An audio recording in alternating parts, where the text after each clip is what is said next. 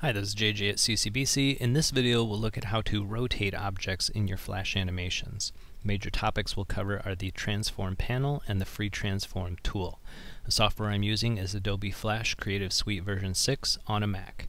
So quick review, the 4 steps for all our animations are create a vector shape, convert to a symbol, apply a motion tween, then apply a change. So let's do that. Here's an empty Flash project. I'm going to zoom in so I can see a little bit better. And what I thought I'd do is rotate a star this time. So I thought that'd be a nice object for rotating. So we'll go to the Poly Star tool, we'll click our options, and let's just use the default 5-pointed star instead of a polygon, and hit OK. So now I can click and drag, try to make it as level as possible. That looks really good. So there's my star. I'm going to select my shape and right-click to convert it to a symbol. So convert to symbol, give it a name. I'm just going to call it star. Type movie clip, hit OK. So now I've got my symbol created. I'm going to center it on the stage a little bit better, I think. There we go.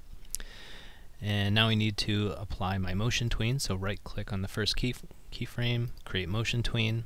Stretch this out to 100 frames so it's nice and long.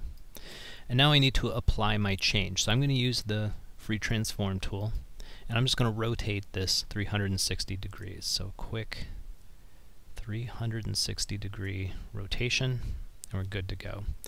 So if we test this movie, it doesn't work. Alright, now why didn't it work? Well, the problem is Flash doesn't see a change in position. So if we go back and we look at this, the first keyframe, it's at a rotation of 0 degrees. The last keyframe, it's at a rotation of 0 degrees. So as far as Flash is concerned, there's no difference from the first keyframe to the last keyframe when we use the Free Transform tool.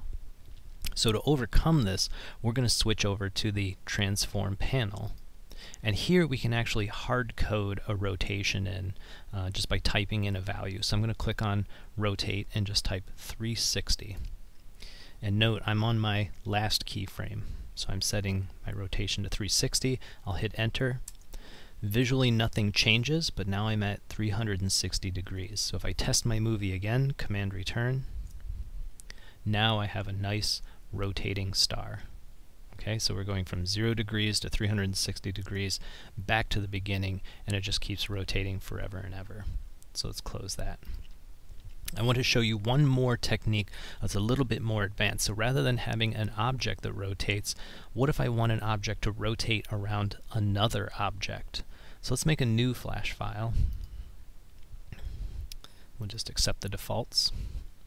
I'm going to zoom in. And I'm actually going to change my background color. This is going to be outer space. And I'm going to create a planet. Let's do a red planet. I guess this will be Mars. And I'm going to switch to my oval tool. And here I'm going to make my planet right in the middle of my outer space. I'm going to drag this roughly to the center. Okay. So I have one object. I'm not going to animate this object, so I don't need to convert it to a symbol. It can exist as a vector shape. I do need to make a new layer for my animation, so I'm going to insert a new layer down here. And in my new layer, I'm going to make another circle. This is going to be a moon. So I'm going to pick a shade of gray. Let's do a nice light moon. And we'll draw it out here. So we'll draw a nice moon. There we go. That's pretty good. Now this is the object I want to animate. So I'm going to double click it. I'm going to right click, convert it to a symbol, because that's what I want to animate. I want this moon to orbit my red planet. So I'm going to call this the moon. It's a movie clip, and I'll hit OK. So there's my symbol. I need to create a motion tween. So I'm going to right click, create motion tween. And you'll notice it gives me 24 frames. I'm going to stretch that out to 100. But you'll notice my planet disappeared. Now what happened there? Let's take a look at our timeline for a second. You notice layer 1, my planet only exists on frame 1 in my timeline. If I move the playhead to frame 2, it disappears and it's gone on all of the other frames. On layer 2, this is where my moon exists. So you can see my moon exists on every single frame throughout my timeline. So what I want to do is get my planet to also exist all the way out to this point. And that's easy to do. Just right-click and insert a regular frame. You can use a keyframe if you want to, but we're not animating this, so we're just going to use a regular frame. And you'll notice it fills all of those frames up with my red planets. Now, this will be good for my animation. So now the last thing I want to do is rotate my moon all the way around the planet. So I can try using the free transform tool. I'll select the object I want to rotate, and I'll go to rotate it. Oops, I missed. So we'll go to rotate it, and you'll notice I'm actually rotating it around its center point. And that's not really helping us, so let's not do that. What we need to do is move the point around which it's going to rotate, and I'm going to center that on my red planet.